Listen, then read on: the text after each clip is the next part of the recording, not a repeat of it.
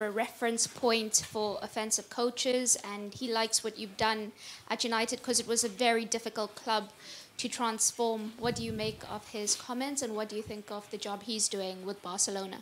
I think Barca is also a very difficult club, and I think Barcelona, in this moment, is playing its best football since several years.